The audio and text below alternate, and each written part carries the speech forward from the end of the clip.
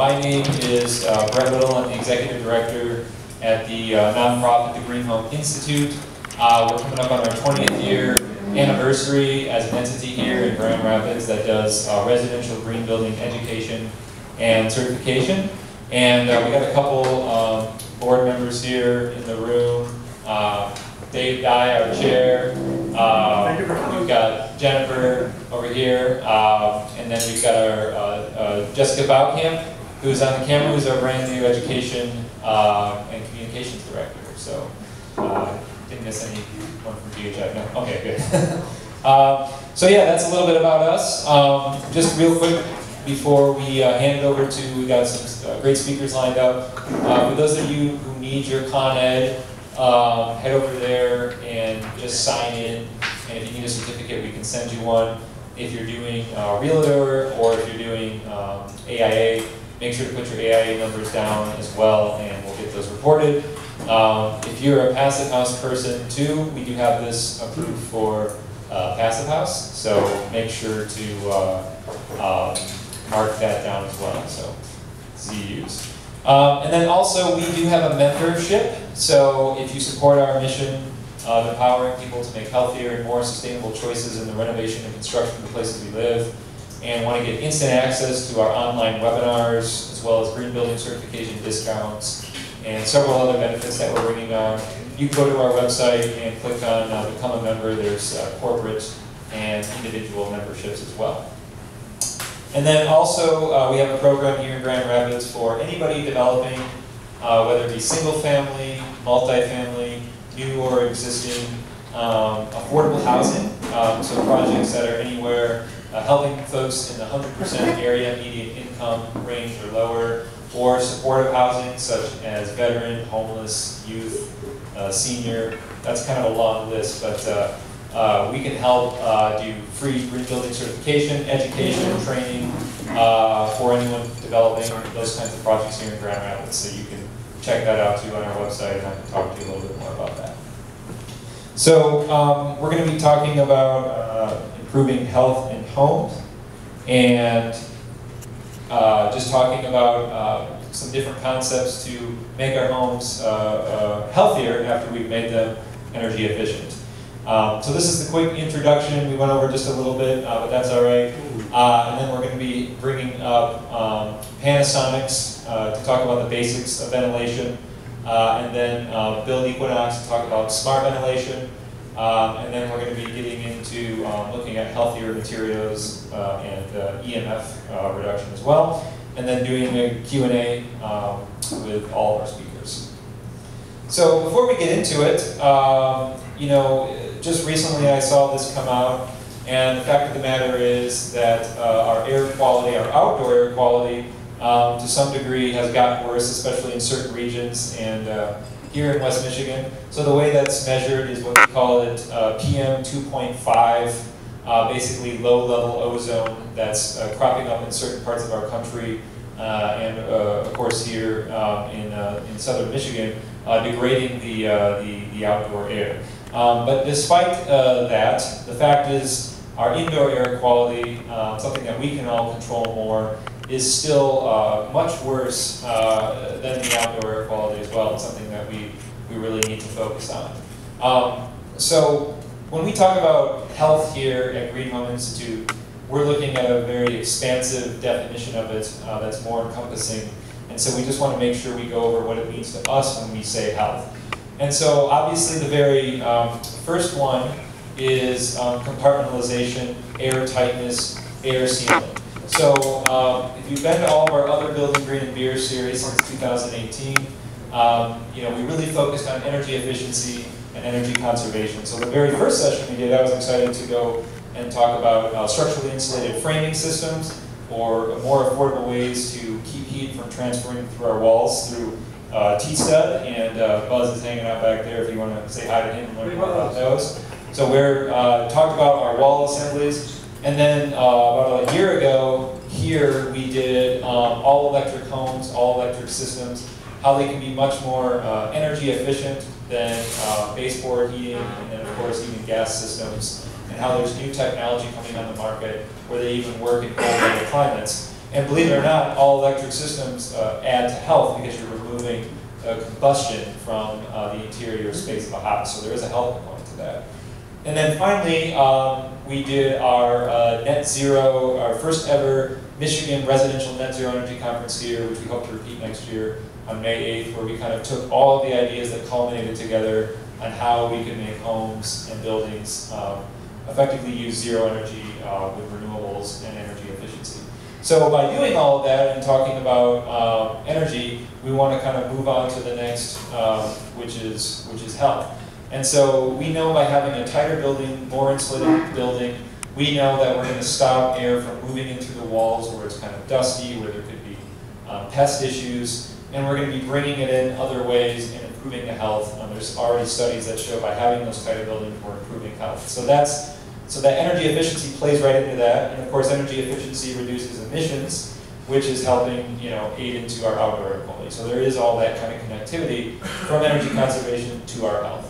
The other thing with compartmentalization too, if you multifamily apartments and connected units, what we're talking about is not just energy efficiency, but sealing the units off from one each another. So no matter what somebody's smoking or cooking or burning in their apartment, it doesn't get sucked in through and ruin the air quality for someone else who's living next door. So compartmentalization, when we talk about it, it's very important for health and comfort of occupants. And then of course comfort. So again, when it could be -10 out and you could have the thermostat at 70 degrees and two different people might be sitting right next to it. And one person might be still cold and another person might be just right or hot. So we know that depending on how well we can keep the outside from getting in through energy efficiency, we're going to also help reduce those issues and improve comfort, which plays right into our health. And then sound transmission is another huge area for health. Sound quality within a building. So again, a tighter building, keeping that sound out from either other units or from the neighborhood. And then also our HVAC systems, our quieter HVAC systems, again, keeping things quiet in our house so it's not ruining our health through sound issues. And then one we're going to get into here at a future Green Building and Beer series in 2020 with our friends at Disability Advocates of Kent County is accessibility. So the idea that no matter what kind of physical barriers, health barriers somebody is up against, that the health of fully being able to access a home, no matter what issues you're in, whether it be permanent or temporary, you can get around in that house. And we think that is sort of another new wave of health and that we want to consider that. So we'll be discussing that at upcoming events. And then tonight I'm excited to be talking about another area where we kind of apply what we call the precautionary principle and wonder if electromagnetic frequencies could also be potentially ruining the health of some folks, some more than others.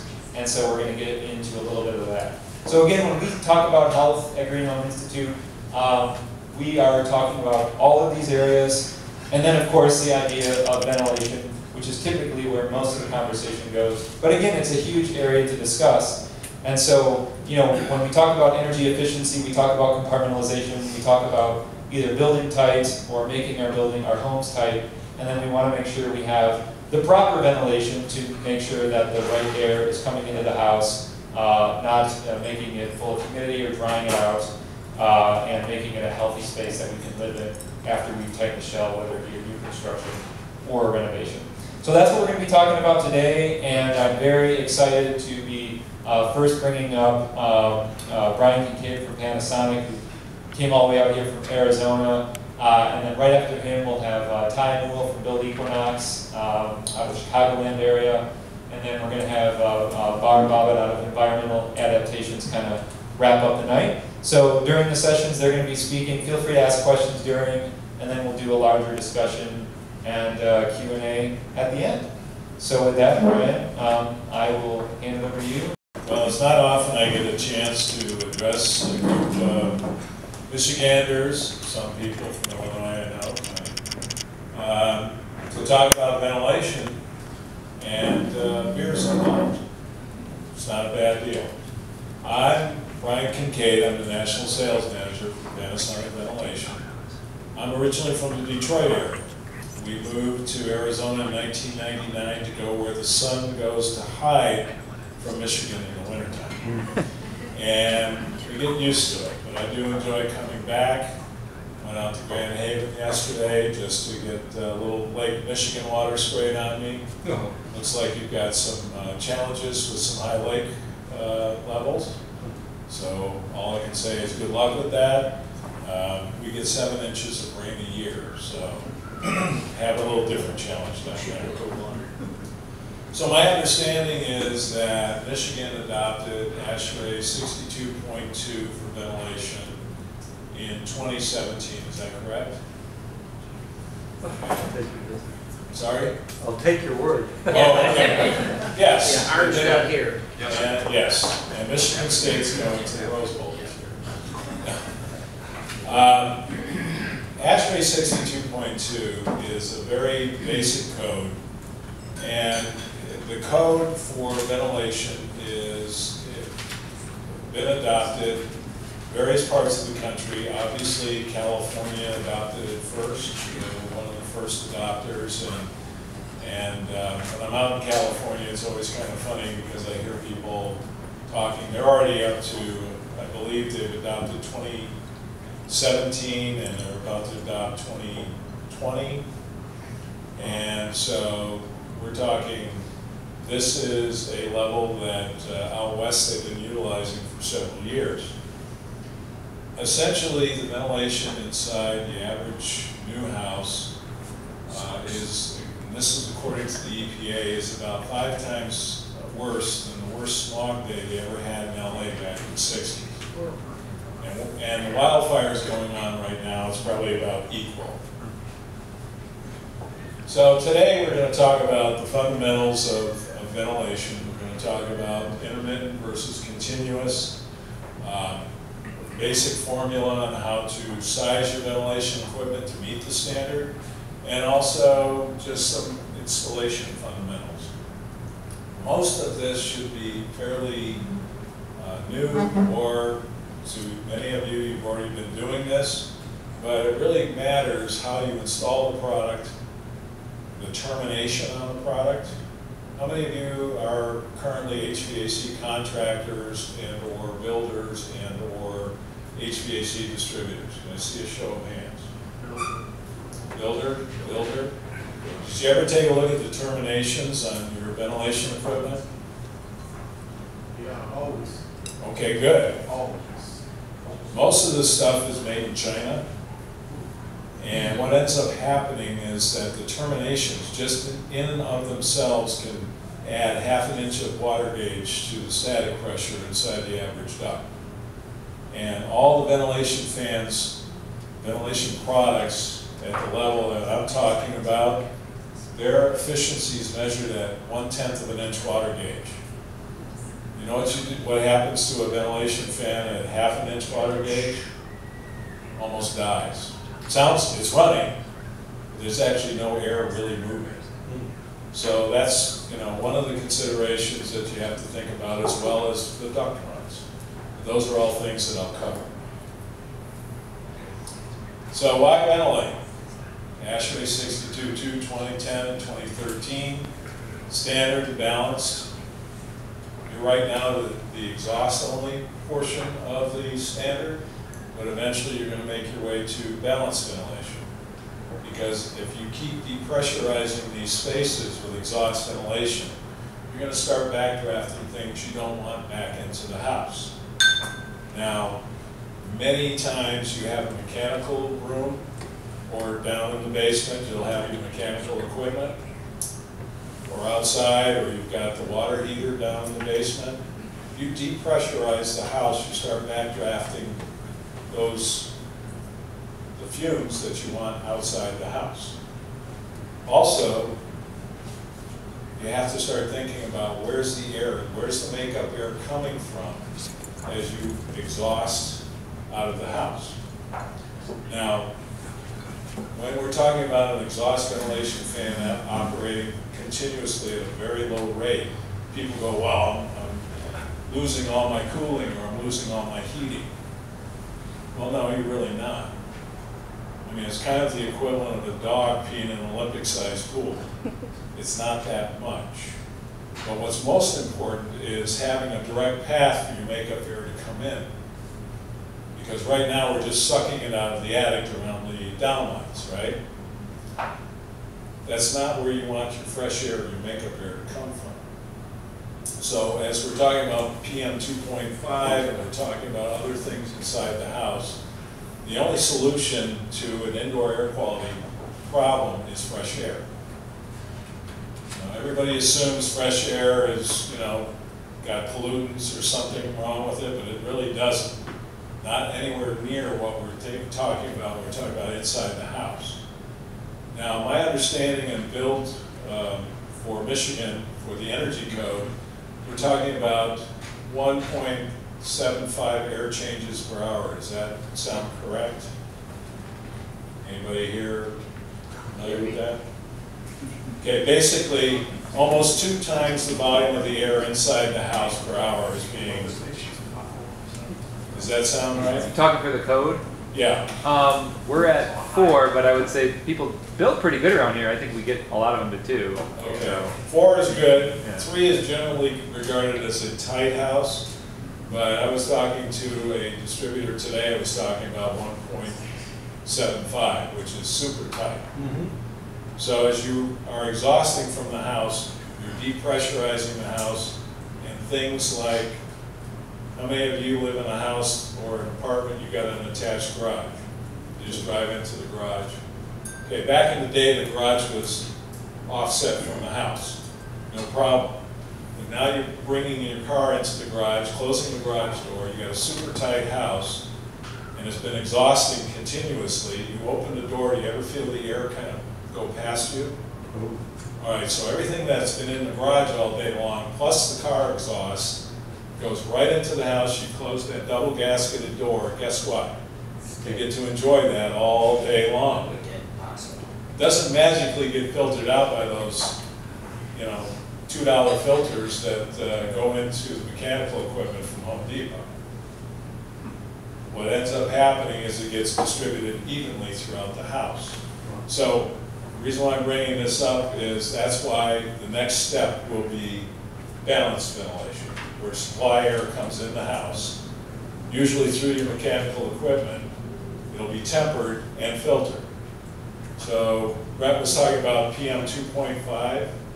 That's the particulate that ends up in your lungs. That's the kind of, yes sir. What about an ERV in the midst of all of this? As far as bringing in That's what fresh you're air, speaking great. Oh, just trying to No, get. it's a great solution. Just so happens, we make an ERV. Now, right now, I think the standard is a MERV 6 filter, but PM 2.5 only gets filtered out by a MERV 13 filter, which, by the way, we happen to have that as an option that you can use in our ERV. But, again, now you're talking about adding static pressure, which you have to overcome. Yes, sir. Just a fun fact for you. Go ahead, sir. We use all Panasonic equipment for DOE work. Great, thank you. This is a pretty big chunk in Michigan, but there's 37 agencies in Michigan. They get a pretty good chunk of money. Did you know that you guys are only $200 off to where they'll start using the ERVs, spot ERVs in place of those dumbass ASHRAE things that they have. $200, you mean equipment costs? $200 equipment cost off. And we could use a spot ERV because, and that's the equation, that's the mathematics that they're using. Do you work for the DOE? Yeah, of course. Get his card, we'll give him one for free. No, the idea here is that you're now, when you're talking about, obviously you're talking about the next leap up and exhaust ventilation. We've been arguing more with the subject for over 10 years. No, definitely I'd like to talk to you because we can pencil out the math where it makes sense. Because, We can too, but they Yeah. don't listen to that. We'll talk. Jennifer Granholm's not the governor any longer. No, okay. God bless Bill Milliken. Watch works. And at the end of this presentation, Brett, were you able to get the slide in? Yes, it's in Okay. there, yeah. At the end of this presentation, I'm going to talk to you about some skunkworks things, which is a wireless ventilation system that will automatically respond to IAQ issues in your house. Or, if you're a millennial or younger, you can actually mess with it from your smartphone on an app if you want to. So, these are the things that are Got his coming. own guys. I'll have to focus on why we're here and what we're talking about today. So why ventilate? Well, you know, you can go without eating for, well, Jesus fasted for 40 days. That's a little extreme. But let's say you can go without eating for a couple of weeks, right? You can go without water for, they figure about 3 days, 4 days. How long can you go without breathing? Go ahead, try it. All right. So you respire whether you want to or not, as long as you're on this side of the green stuff. So the issue here is that ventilation is important because your house, the house, is a system. Think of it like an organism. The house breathes. In the summertime, the thermal dynamics and the load pressure changes, just like in the wintertime. It's more humid in the summertime, it's drier in the wintertime. So there are things, there are dynamic changes that happen to the house and inside the house all the time. But it has to breathe. How many of you are Costco members? Okay. Any of you ever buy furniture at Costco? Yeah. Okay. Do you have a fairly new house? 18 years old, 19. That's not bad. That's not bad. The remodeled part was, yeah. All right. Well, back in the day, back when I lived in Detroit, we used to have to pull the storm windows out from underneath the house and put them up in the wintertime. Yeah. Didn't matter. That house leaked in air. It was like the front door was open. It breathed real well. Yeah. Or 3M actually had that film you put over windows, you took a hairdryer and shrunk it. Again, 3M made money and it was useless. But the point being is the house breathes. You got fresh air in there regardless whether you wanted it or not. But today when we're talking about 1.75 air changes per hour, the old houses could be 15 air changes per hour. But now we're talking about something that's less than 2 air changes per hour, and there are zero net energy builders out there right now that are less than 1/2 of 1 air change per hour. Whoa. Hey, we're energy efficient. Hey, we're also poisoning ourselves. Suffocate. This is a little extreme, but go fire up the car and suck on the tailpipe. Because the furniture you buy from Costco, that off gas is more formaldehyde than what would be acceptable in the United States. The The compressed dog air sleeps on the chair. Huh? The dog sleeps on the chair. Yeah, well, it's probably unconscious. Wait, But- she's not taking it away. The thing is, people will buy a brand new house. Let's take a moderately tight house, 4 air changes per hour. And then we go and we've got all this nice new carpet. Back in the day, carpet was made of cotton or wool. Now it's ground up plastic milk carpets. The cabinets, that's wood. That bar is wood. Now, you're talking about particle board, which off-gases all kinds of fun stuff into the atmosphere. Which back in the day, when it was 15 air changes an hour, didn't matter. But now when it's less than 4 air changes a day, or an hour, excuse me, it does matter. So, that's why ASHRAE. Do you realize that women that stay at home moms for the most part, or anybody that stays at home, but women in particular, and this is the American Cancer Society, they have a 54% higher incidence rate of cancer than women that work outside the home. And why is that? Well, you can think about it. Hell They- no. Pell-mells, pills. Or Yeah. that the ventilation standards in commercial buildings where we all work is much higher than what it is in the residential level. So as a guess, how much time do you think you spend indoors? Yes, sir. 80%. You're very close. It's closer to 90%. And in the wintertime, unless you're out ice fishing or you're going out skiing or something, it's 100%. You know, you get out of the car in the garage, get into the house, make that same trip back to the office, or if you work in a brew pub, but you don't get any real fresh air. So 90% of your lives is lived indoors. So you can't see bad air. I mean, you don't know if the air in here is bad or not. You can't smell it, can't taste it. Some of you can taste the hops, but that's something else. So we're trying to, ASHRAE is trying to establish a minimum amount of ventilation. And this is just the base part. So 62.2 2010 is trying to change out 1/3 of the air in the house per hour. Now I'm talking over the top of some slides here that I'll advance. Did you ever catch flies or butterflies in a jar when you were a kid? Okay, doesn't look like see the holes in the top of the lid? Why'd you do that?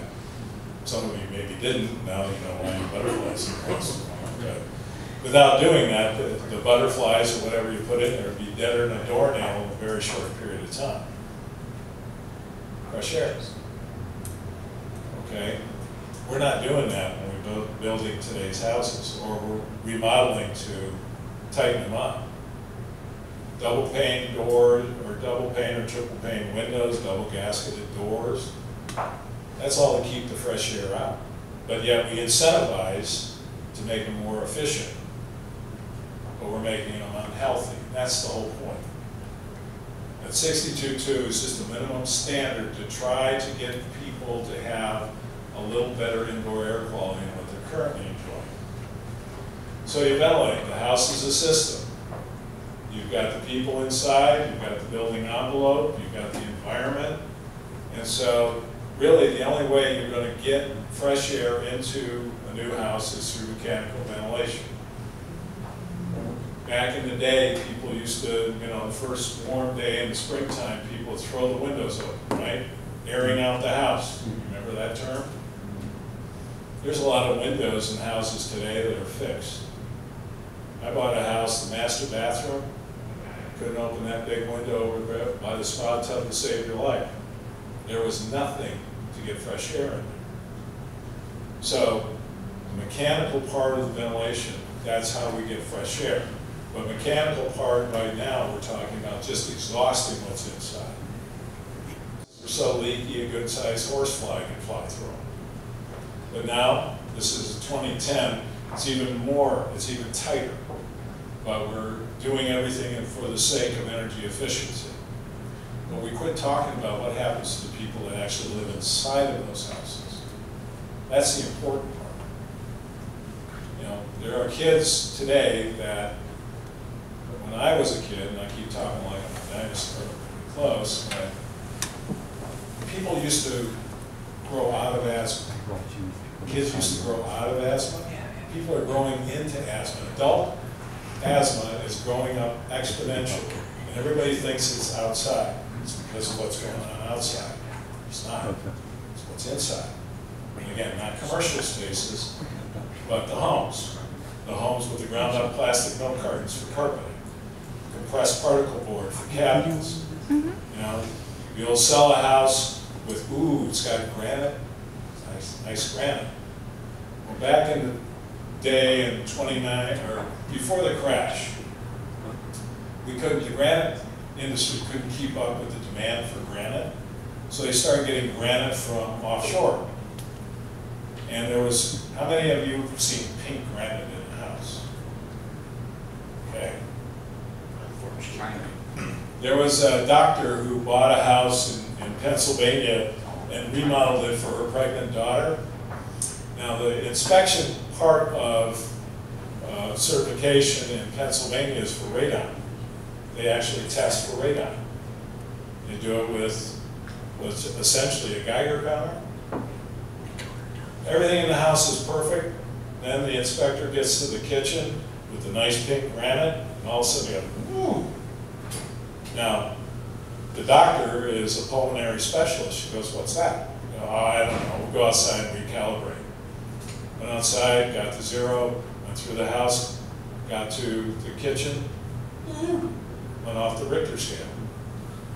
That pink granite was off-gassing radon. Right? Degrading materials, check it out. Pink granite is not something you want to get, especially if it's coming from China or the Baltic states. They don't sell it too much here now because we kind of caught up with that and they're doing quartz or siltstone, something other than granite. But nobody would know that, right? You can't, I don't smell it. So this is why, again, exhaust ventilation. Multifamily has higher rates. We're 62.2 for single family on a 2,000 square foot house might be 50 CFM. If it's a multifamily apartment or condo, 2,000 square feet, essentially the square footage you multiply by 3 instead of by 1 for every 100 square feet. So what would be 50 CFM for a single family house will now be 90 CFM for a multifamily house or a multifamily dwelling. Why would that be? See all those garages underneath? Where do you think when they pull that car into the garage, where all that exhaust goes? Up. So they want to have more ventilation. Plus, you don't know what your neighbor next door is cooking or what's in their house. So you want to have higher ventilation rates in multifamily than you do single family. So how do you meet the standard? So you go all the way up to 2019, we're at 2010. So for the standard for 2010, 62.2 for the state of Michigan, 1/3 of the air out of the house per hour for a single family dwelling. How do you figure that? And that's the terminology, HVI, Home Ventilation Institute. You want to look for ventilation devices that have that certification. You know what ASHRAE stands for? Do it one time. Any guess? American Society of Heating and Refrigerating Air Conditioning Engineers. That man will be. Brett, Right. that's your job. So I always tell people, I'll tell them that one time. Static pressure. Are you all familiar with the term static pressure? Okay, it's a fairly astute group, but static pressure is what airflow has to overcome to actually flow. I was talking to somebody today and I said, on senior skip day, one of the things we would do is jam a potato in the tailpipe of our teacher's car. The static pressure would build up, the car would run like it was running on 3 cylinders because it's trying to overcome the exhaust gases not getting out, and so now the car is missing. Well, that's what happens with ventilation devices. If it can't move the air out, it starts getting noisier, the airflow goes down, and eventually, depending on how high it is, it won't move any air at all. So you're talking about 1/10 of an inch water gauge. What's 1/10 of an inch water gauge? If you were to take this glass and fill it to 1/10 of an inch, and it was just a piece of paper sitting on top of a device, that would be 1/10 of an inch water gauge. Ventilation devices now are being tested, and commercial devices will be tested all the way up through 1 inch water gauge. In other words, how much airflow will it get out with that much pressure it has to overcome? Ventilation fans tested at 1 inch water gauge is like testing in cars miles per gallon, running downhill with the engine off in neutral. Has no bearing in reality whatsoever. So what really is, or what does matter? The minimum now is 0.25 water gauge, 1/4 of an inch. but realistically, we're looking at 0.375, 3/8 of an inch water gauge, to really, figure out if that ventilation fan is moving air. Now, I realize you buy a ventilation fan that says this much noise, zones, this much airflow at 1/10 of an inch water gauge. It's not going to do that when you install it, because the minute you put a duct on it, you've got all kinds of different things, static pressure, the way the duct is configured, the termination. You could end up in an average house have 0.4 static pressure, 0.4 water gauge. And that fan's only rated at 80 CFM at 1/10 of an inch water gauge. We found fans, and I've got a slide on this. A Green Building Institute tester bought 9 110 CFM fans, AC motors, not DC motors, and only 5 of them exceeded 50 CFM for install, 5. And the 5th one is only 51 CFM, which is the minimum for ASHRAE 62.2. So, I've seen a lot of builders will buy a good fan for 62.2, the one that really works, and then the other ones won't work on its best day. And even, they're rated at 80 CFM. We found them pulling 17, 13 CFM. So, it's not the good one that's going to hurt you. It's all the other ventilation fans in the house. That normally either goes in the laundry room or it goes in the master bath. But how many of you have children? How many of you have daughters? How long do they take in the bathroom showering? 20 minutes easy. Okay. I could go into my house in the bathroom whenever I was able to, and the paint would be peeling. It was so damp. And if the ventilation fan was only pulling 13 CFM, it wasn't a matter of if, but when there was going to be mold, mildew, and other issues.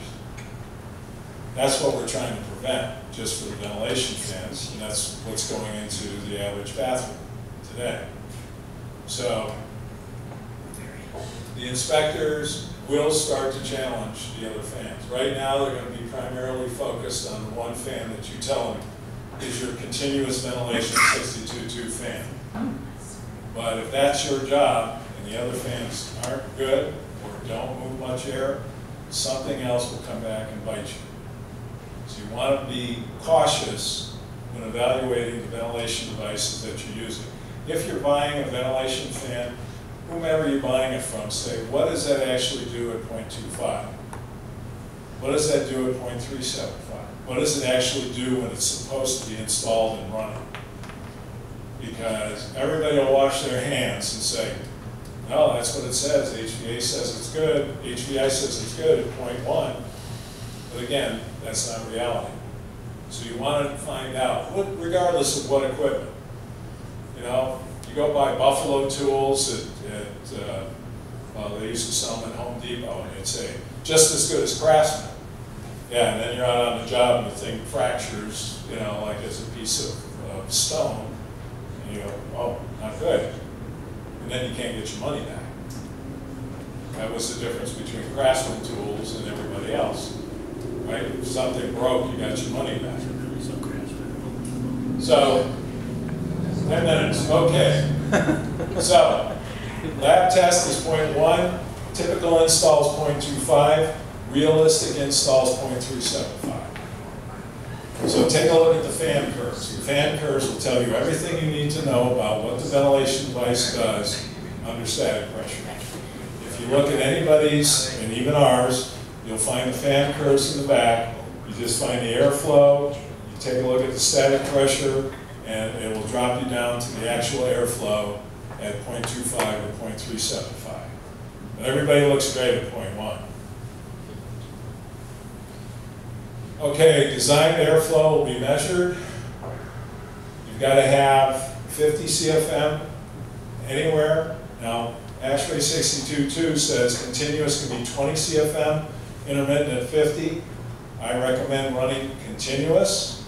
because when you run intermittent, you've got to triple up whatever airflow that you've been running at intermittent. And again, that's where you don't want to cause the negative effect, the negative issues that you have with depressurization. So intermittent, they're measured 1 sun or less. 1 sun is the equivalent of hearing the wind rustling through the leaves. It's it's an arbitrary scale. It's not based on sounds. But 1 sound is the equivalent of hearing at night with no other noise. You hear the air rustling the leaves outside, that's 1 sound. That's pretty quiet. The reason why they wanted to specify sounds was because if you're going to run it continuously and you have to have it in a master bath, you don't want the homeowners calling you up going, what are you doing? Okay guys, Tootsie moment. You like noisy fans or you like quiet fans? Remember the movie Tootsie? Maybe not. Yes. Okay, Dustin Hoffman dresses up like a woman to get a job on a soap opera, and he gets the job, and then he finds out a bunch of things that women know that guys don't. Here's a Tootsie moment. Guys like noisy fans. Why? Well, because we like it covering up the noise. Now, my wife will not use the bathroom in anybody's house if we go out to dinner. And she'll be purple before she does that. I go, why is that? She goes, because if I go in the bathroom and I got to turn on the fan, everybody in the house knows what I just did. To a guy, it's like, yeah, so. Anyways, quiet. Quiet ventilation means it's actually working and moving air. The noisier the ventilation fan, it's kind of axiomatic. Based on the size of the airflow, it's not moving air. So, single family, multifamily, 3 stories or fewer. Multifamily, again, you're going to have to go higher up in the airflow. And anything higher than 3 stories, you're going to need radiation or fire gap. You can learn all you want to learn by going to ASHRAE and pulling up their acceptable indoor air quality in low-rise residential. If you like reading for fun, this will take you about a year to get through because you'll be asleep after the first page. Okay? So,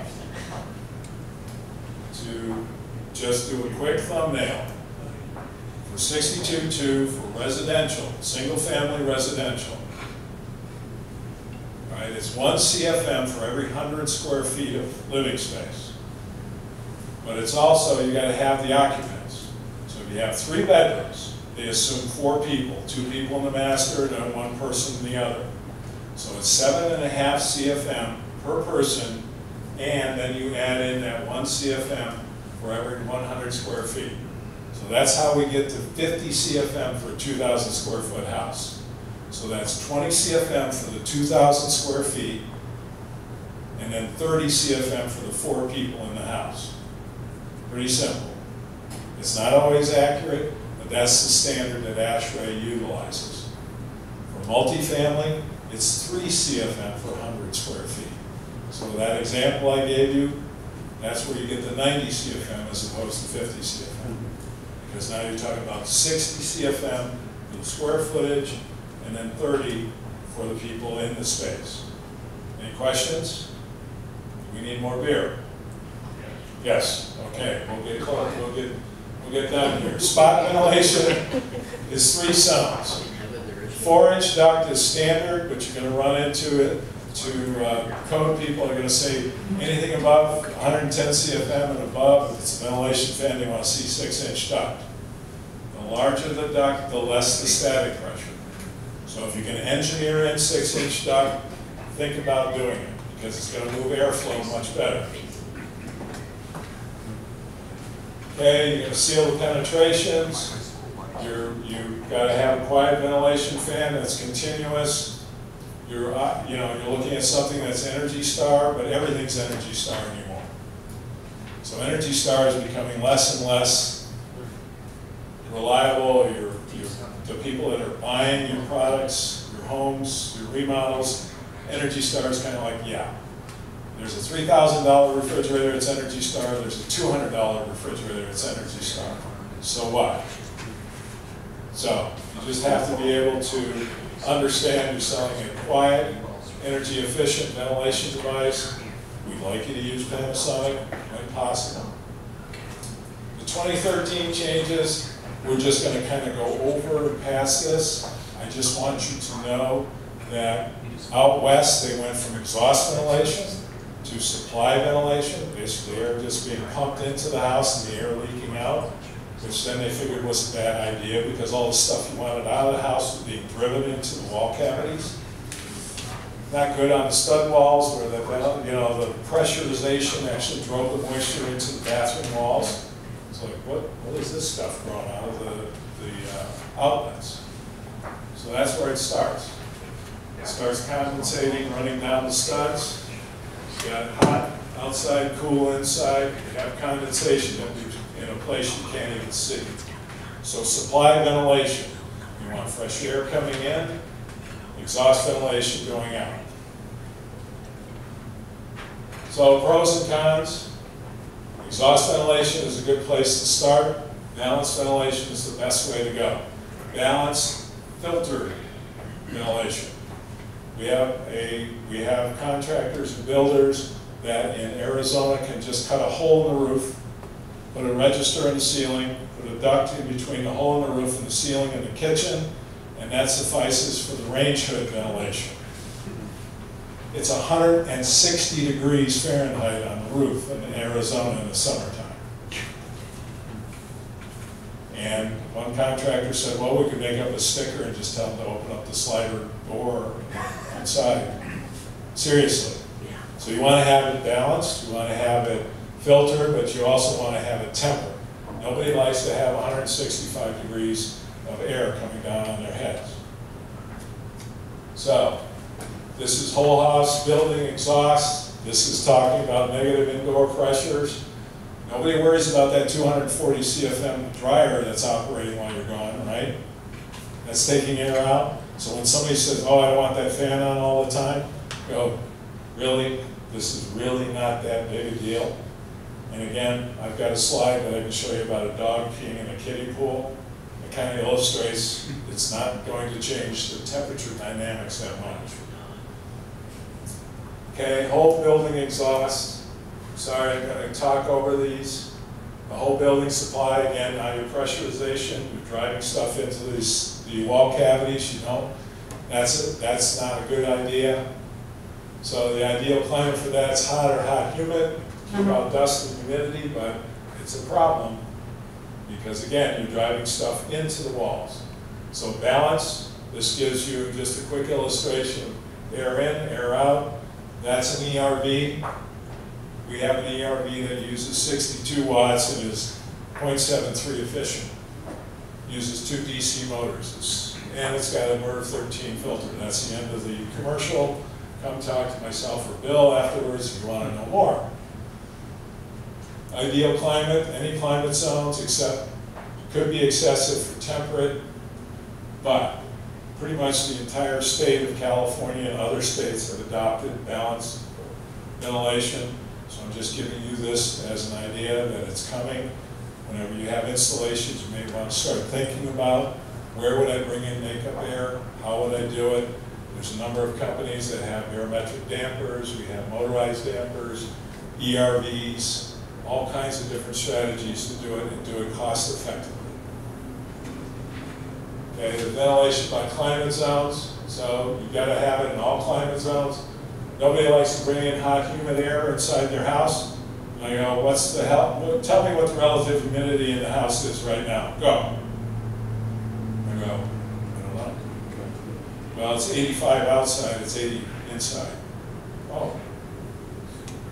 Okay, but it's stale air inside, fresh air outside. So the difference is you got to have fresh air. There are ways to mitigate humidity. Obviously, the fan coil is going to take out a lot.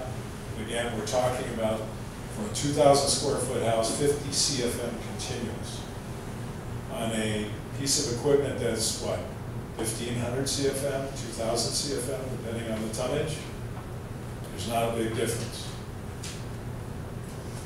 Spot ventilation. Spot ventilation is what we're talking about here. ventilation in the bathrooms. You can also do it in the laundry room. Many places are using the laundry room ventilation because it's nearest usually to the mechanical room, and they'll have air coming in and air going out. And that's how they meet their balance part of the requirement. I got a lot more slides in there than I thought I did. Okay, so this is just telling you what continuous and intermittent ventilation rates for kitchen and bathrooms are. Basically, in a kitchen, you're looking at 8 air changes an hour, and a bathroom, 15 air changes an hour. So flow rates. Okay, this is the one. This is a green building. We bought 9 fans. Only 5 of them actually moved 50 CFM. They were all 110 CFM. Point of this is buyer beware. Actually start asking questions. Quality does matter. Your largest exhaust ventilation device in the house is the range hood. There are range hoods now that are quiet, energy efficient, and oh, by the way, can be connected wirelessly to the entire ventilation system so that when somebody turns on the range hood, fresh air ventilation automatically starts infiltrating the house, and other exhaust devices will start up if needed. The fresh air is distributed through the whole house, through all the registers and the mechanical equipment and ductwork. Okay, I gave you the calculation. This slide deck will be available, right, Brett, to anybody who wants it? Good. Nobody likes to do math and drink beer. Unless you're trying to figure out who owes what for the tab. Suffice it to say, 1 CFM for every 100 square feet, 7.5 for every person in there. Make sure it's 2 for the master bedroom. So for 2,000 square feet, 50 CFM. It's 3,000 square feet, add another 25. This isn't, it's not really that difficult, but again, you have to balance that out with how high are the ceilings, how many people are in the house. These are all factors that we're trying to add into this, but it's a real simple equation. Any questions on math? Good. Okay, there's a table that you can use kind of as a cheat sheet. Again, this will be available. Brett will make this slide deck available to you. Enemies of ventilation, static pressure, we know it's bad. Tested at 50. 14.3% were found to have ventilation airflows close to the design level. That's the Florida Solar Energy Center. It hasn't changed that much. So take a look at your designs, take a look at the mechanical ventilation, and figure out if you're on the money. Most of it is the fact that the ventilation fans chosen didn't move any air under static pressure. So this is what happens in installed conditions when they can't perform. A Volkswagen towing a trailer. Doesn't work that well. It's a car, it's a trailer, doesn't work. This is what you need. If any of you are Dodge people, I apologize for Ford, but you get the idea. Okay, poor installation, that's not good. That's not really good either. So, you want to have smooth, semi-rigid or rigid, as few elbows or 90 degrees as possible. Those all add static pressure. You put a 90-degree elbow in, add an extra 10 theoretical feet.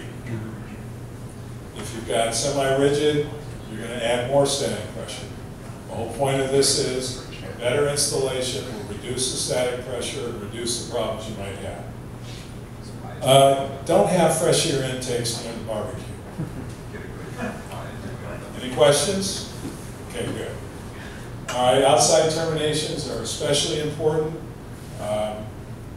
None of which, there's one that's actually tested and certified by HVI. We can tell you all about it, but make sure your terminations actually work. I probably found 1 in 3, if they have a backdraft damper, the damper never opens. Never. So all you're doing is blowing air against the brick wall and then it all comes back into the house. Okay, slight commercial, Cosmos.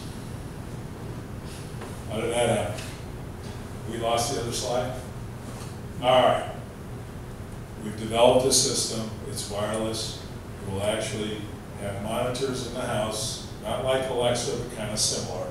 You can put the monitors throughout the house. It will turn on the ventilation, what it needs, fresh air, and we'll even use the range hood if needed to ventilate the house, depending on if there's high levels of carbon dioxide, carbon monoxide, particulate, formaldehyde, all these things that will actually do this automatically. And if you're living in California right now, trust me, this would be something that would get used over and over again. So, not that you're sucking particulate here in Grand Rapids, but as we tighten up the houses, people want more, they don't want something they have to constantly address if there's a problem. This is a system that works automatically, or you can mess with it off of your app on your phone. And you'll see it in this old house. It's in the magazine, but it's also a project. It's already started out there. Thank you for your time today. Are there any questions other than when do I get off?